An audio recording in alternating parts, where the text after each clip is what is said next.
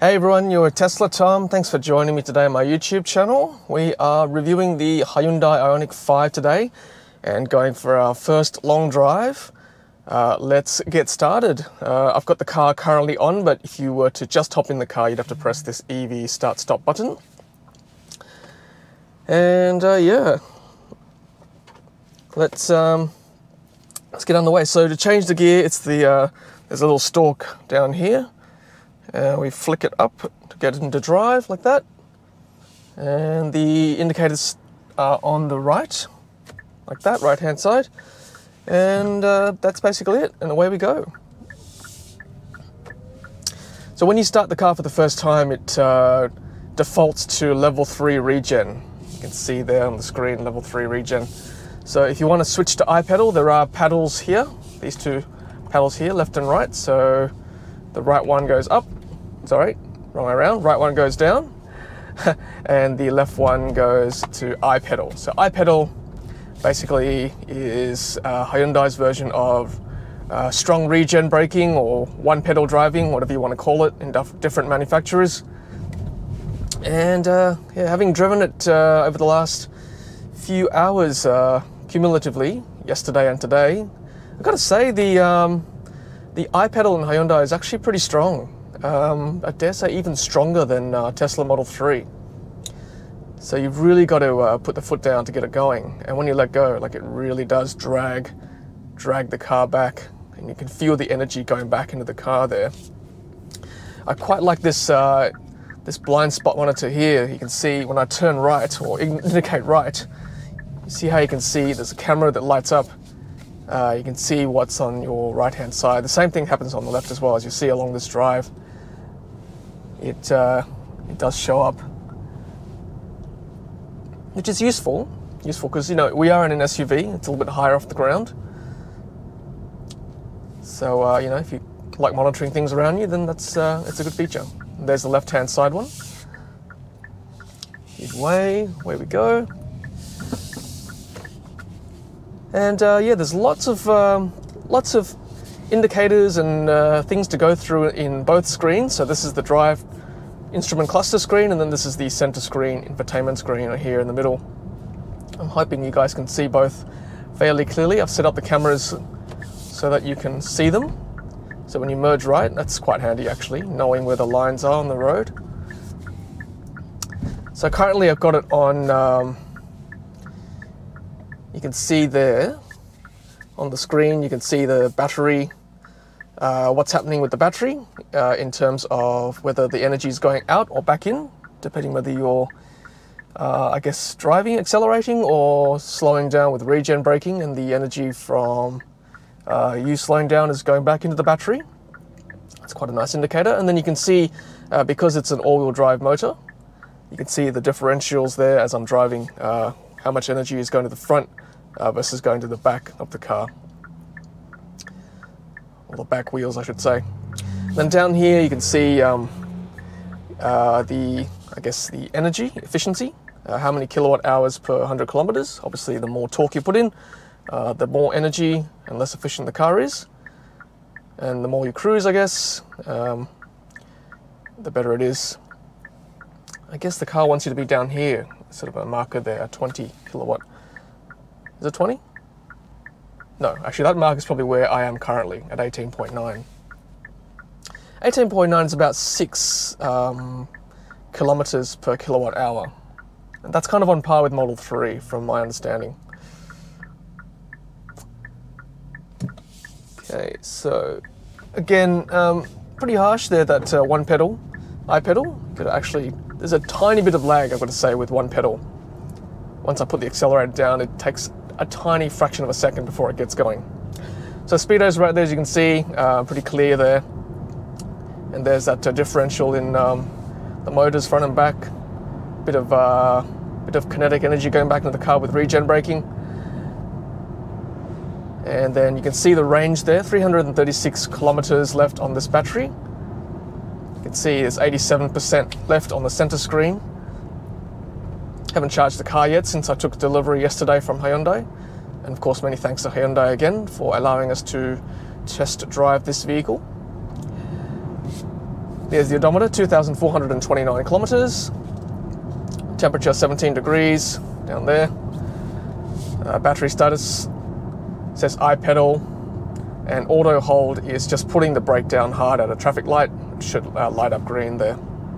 So Tesla Model 3 can't wave today, unfortunately. I'll go, what is going on? Although being in an Ioniq 5, I guess it's quite distinctive styling, so they might recognize this car. There's a differential there in the motors. The rear is getting more at the moment. You can see this bar here tells you whether the battery is being used or whether there's regen charging the battery up. It's quite a nice indicator. And this bar on the left is how fast you're going, I guess. You can change what type of driving you want to do. So let's see. By that I mean, so you can go into sport mode. Makes it all nice and red. I guess the steering's a bit tighter in sport. And then eco mode, I guess. Takes a little bit more torque to get up there to the speed you need. Oh, collision warning. There it is. Got a test there. Inadvertently, of course. I do like just normal, actually. I'll just go back to normal. Eco was a little bit draggy. And then if you want to go into snow mode, you hang on to the drive mode button here. It gets you into snow mode. But we'll go back to normal mode for now. Let's see what else I can show you. So this button here toggles between the different menu options for the front screen, and it is starting to rain. Let's see whether the wipers come on automatically. I do have it on auto, I think. Let's have a look.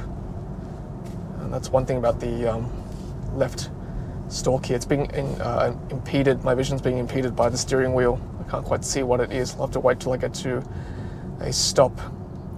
And by the way, we're doing a mix of urban and freeway driving today. And this has gone back to level 1 regen. I could feel that just sort of cruised along there. So I'm going to put it back to iPedal again.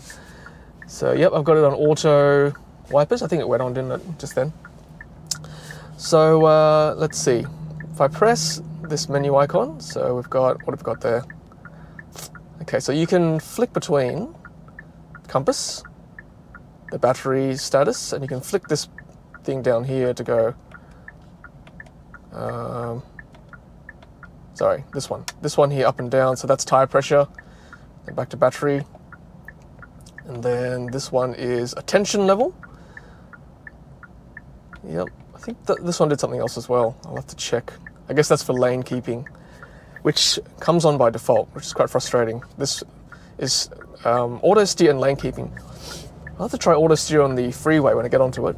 But the lane keeping I'm finding quite frustrating, but that's not a fault of Hyundai. I just find lane keeping in general quite annoying, no matter what cars I've driven. Do you hear that? So there was a voice notification for a red light camera. It's quite handy. I'm sure you can adjust the volume. So that's the autopilot, auto steer. When that's available, it goes green.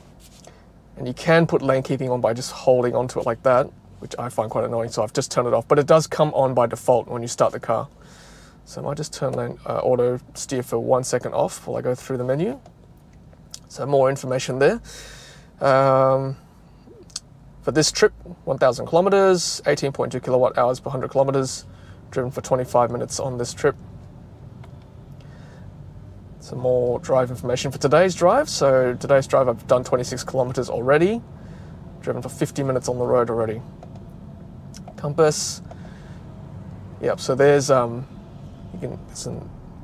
radar, I guess, is picking up, I think it's radar anyway, picking up cars around me, any obstructions, things like that. Let's merge right. You can do the half indicate, and it clicks, or the indicator goes on for five clicks. Do our best to avoid this truck. Let's go around there. There we go.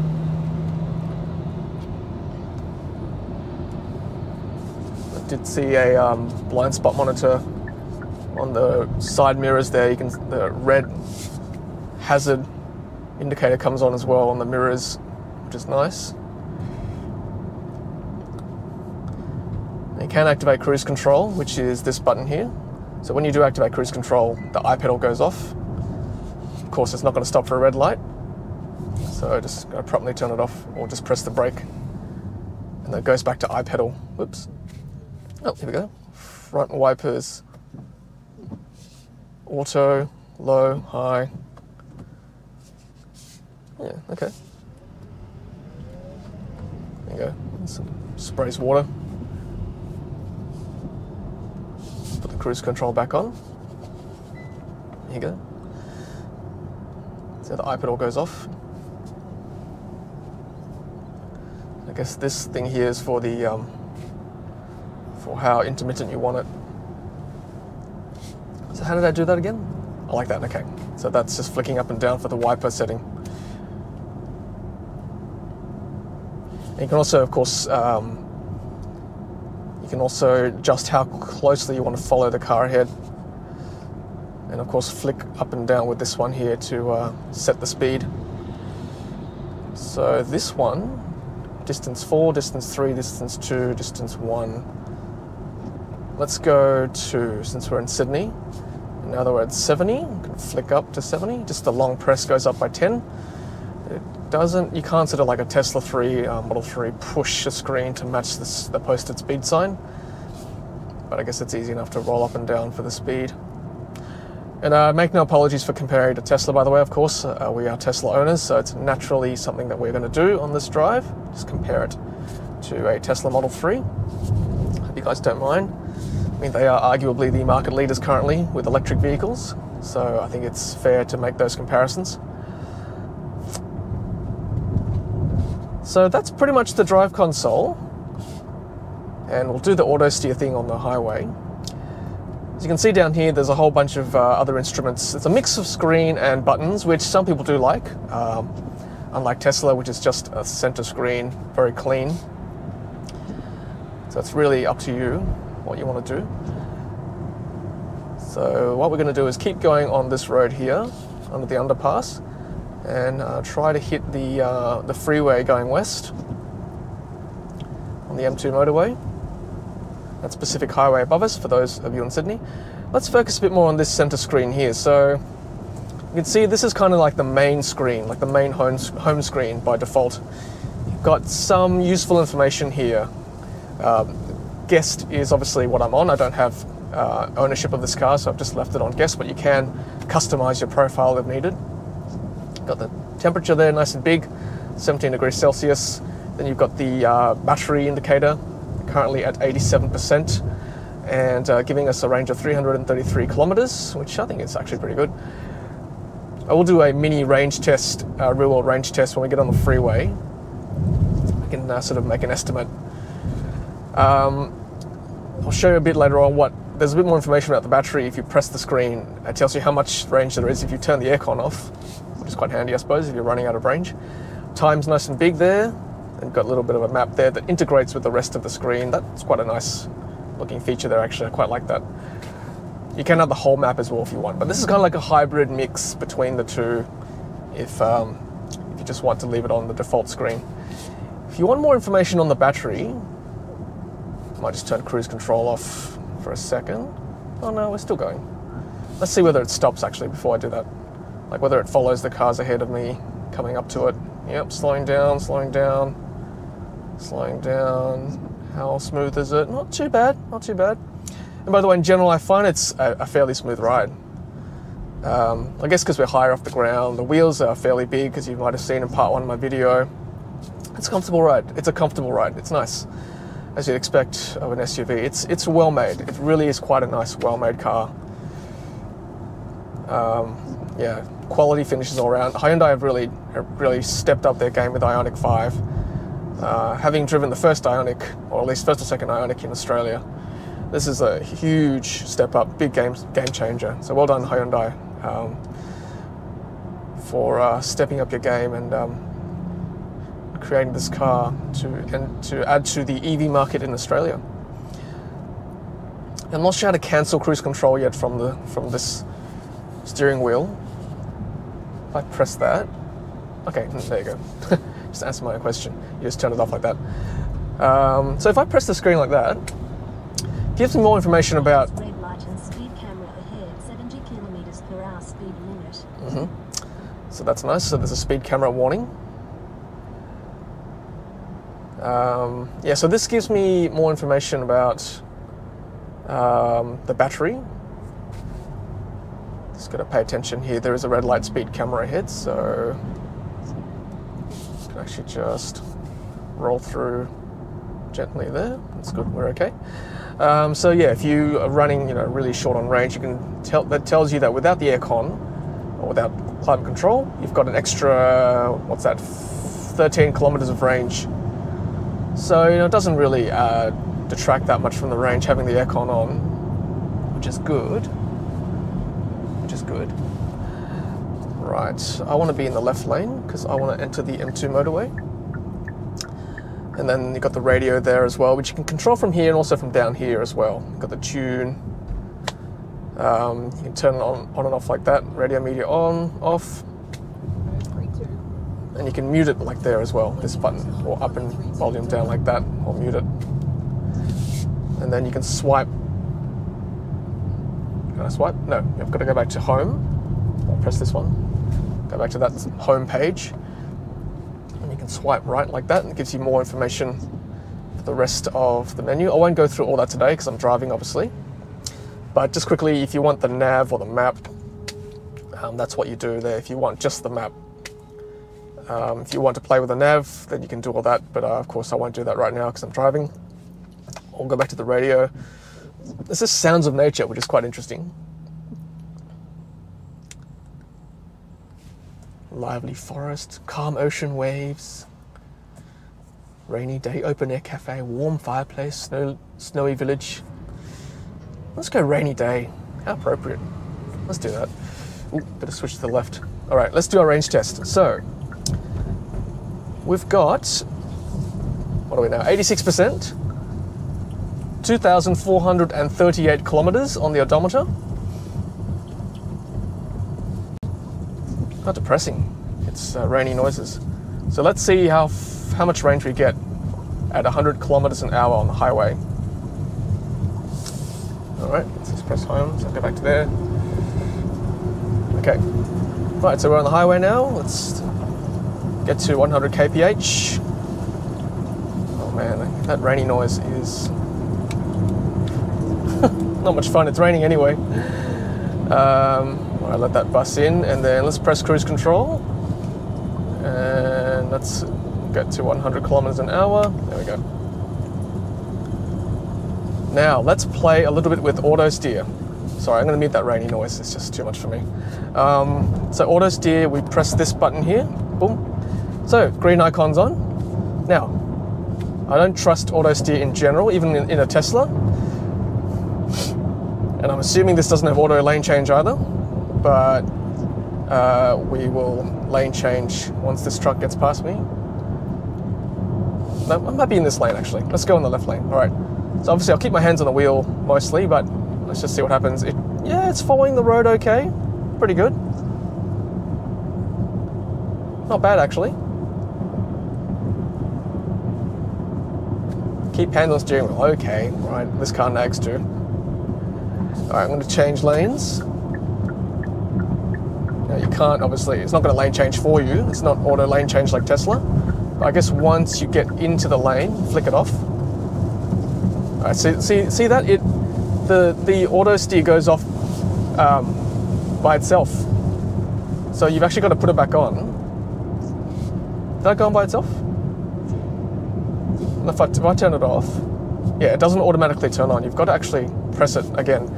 And there's no noise, there's no cue, like in the Tesla, that it's being indicated, like no dung dung or whatever chime. So you've got to watch the screen. So I guess that's my feedback, Hyundai, if anyone from Hyundai Engineering is watching. I think it'd be nice to have some sort of noise, some sort of ding or chime to indicate that you are riding on auto steer.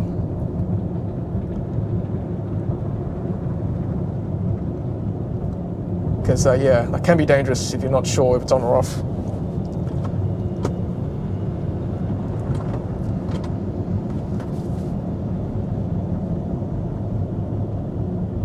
Alright, let's go on this lane here. So when I take my, or when I change lanes,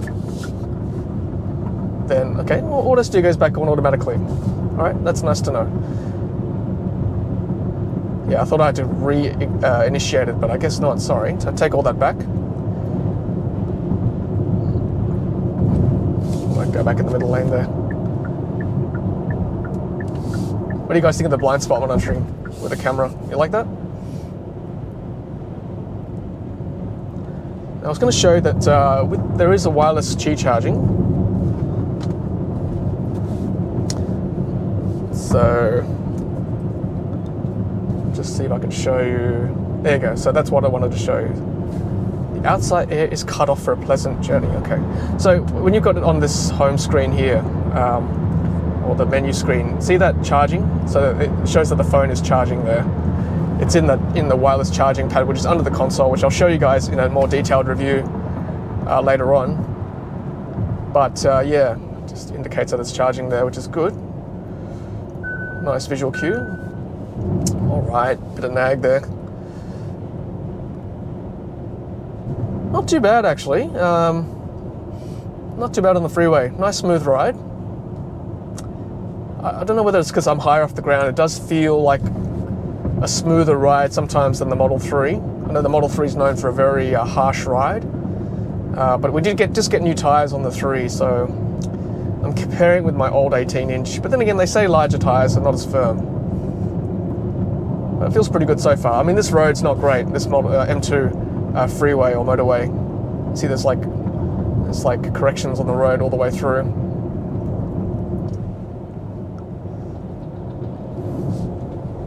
I've got to say this auto steer is performing pretty well. If I've got to compare it with another brand like the MG ZS EV, which had MG Pilot, I wasn't too confident on. This one, I'd say it would be probably second compared to the Tesla auto steer. So not bad, Hyundai. Not bad at all.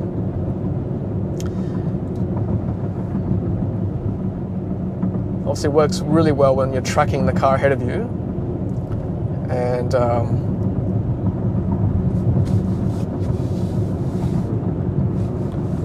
you've got good lanes, which the freeway does on this occasion.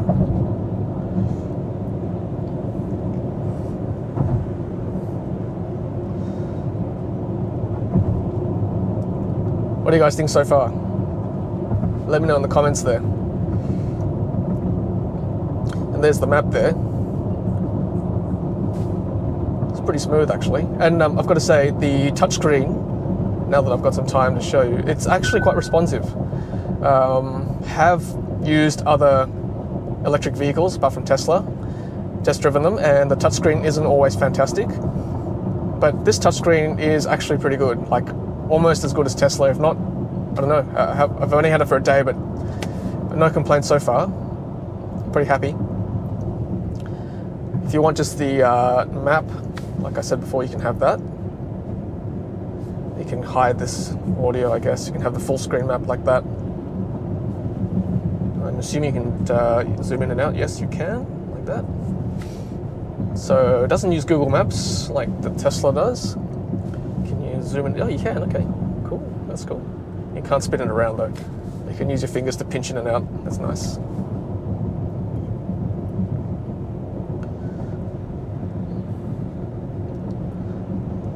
Nice, okay. No, don't swipe. If I go map, that's map. So, yep, so that's the nav.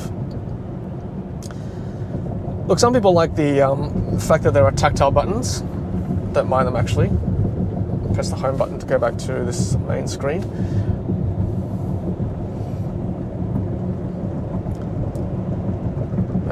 You can adjust your climate from down here.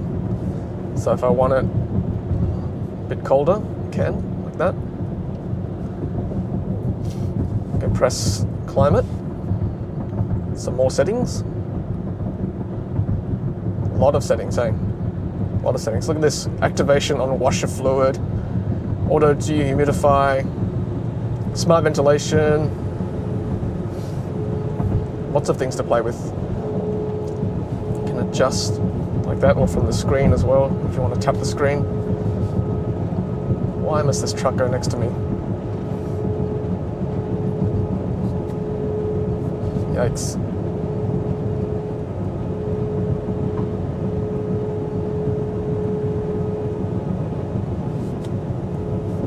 Don't like it when they're so close.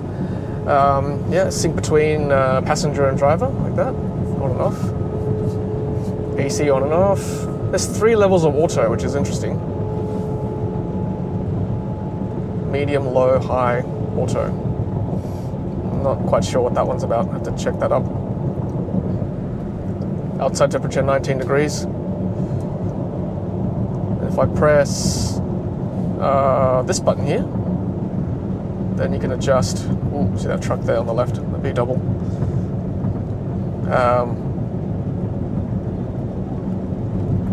So, better let this truck in. Okay. Cruise control back on. There you go, cruise control back on.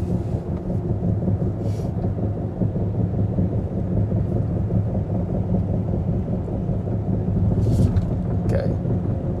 Zip it up to 100. You see the battery indicator there.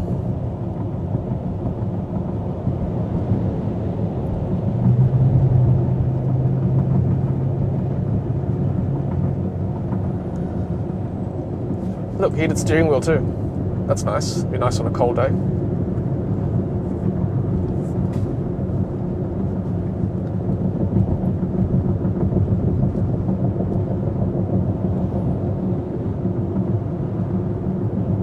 And the demister for front and back there as well. Recirculate if you want.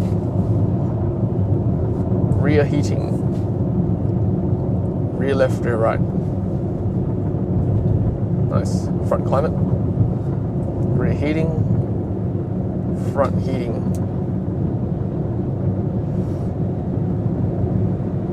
Fairly intuitive, I guess, in general. I have to work out how to put the seat ventilation and it's on smart ventilation at the moment. Let's turn it off. Let's see what happens, whether you can... No, okay. That one I'll have to work out. How to put the seat heating on for you.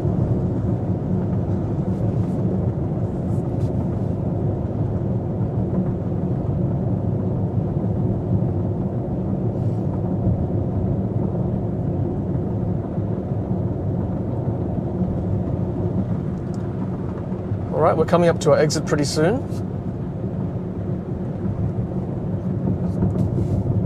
We'll have to work out the range test. To work out after this video what the real world range test is like, given that we've got 2 points, driving at 100 kilometers an hour, just minus the start and end battery percentage, and minus the odometer readings as well.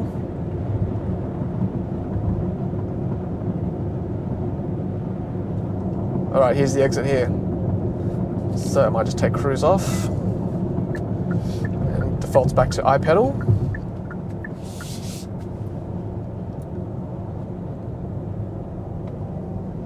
Auto steer is still on, so let's turn it off.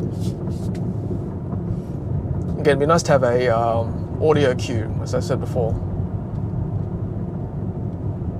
Alright, we'll slide back down to 60 kilometers an hour. Alrighty guys, well that's the freeway test. I'm just going to show you, once I get into the car park at work, the parking. Yeah, there's some nifty things you can do with the parking cameras. So you can turn them on just while you're driving too, like that. Press the button to display the camera view, or press and hold to activate. Oh, what was that? Press and hold to activate the parking assist. Yeah. So there you go. You can have the cameras on like that at all times, which is good. Oh, no, you can't. Sorry. What if I press it again? Might be a transient thing. No? Okay. That's nice. That's the rear camera. Then can you cycle between them, like, nope, you've got to press the screen. So, okay, top-down view. Okay. So it can be nice, if you have buttons at Hyundai, it's good to be able to cycle through with that button, right? If you've got them, you might as well use them. It's quite nifty. Something I wish probably Tesla had, some sort of top-down view like that. Don't know. Some people say it's unnecessary, but it's a nice thing to have. Nice thing to have.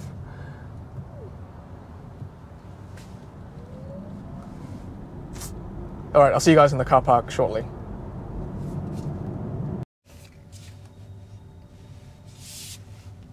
All right, here we are inside the basement car park.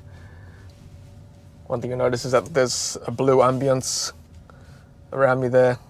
Don't mind that. All right, let's find a parking spot here to park. Show you what it looks like with a camera system.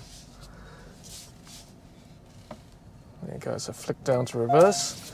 All right, and all the cameras light up and sensors and all those things. Look at that. What do you reckon? Top-down view. Pretty handy. And you probably just hear, I'll just wind the windows down. You can probably just faintly hear the external audio warning. Very faint pedestrian warning system, I guess, externally. In reverse, you can hear that very faint ding. There must be an external speaker somewhere. There we go. That should suffice. Alright guys, well that's it. That's it for me. That's the Hyundai Ioniq 5, and there is a brake you have to pull as well when you're on brake.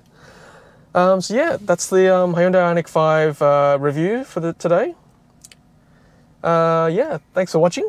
That's not the car flashing. There's a faulty fluorescent light outside that's flashing. So yeah, leave a comment below. Don't forget to like and comment, of course. And yeah, we'll do some more vlogs later on, but that's the driving one. Hope you enjoyed that. I'll see you at the next one. Happy charging.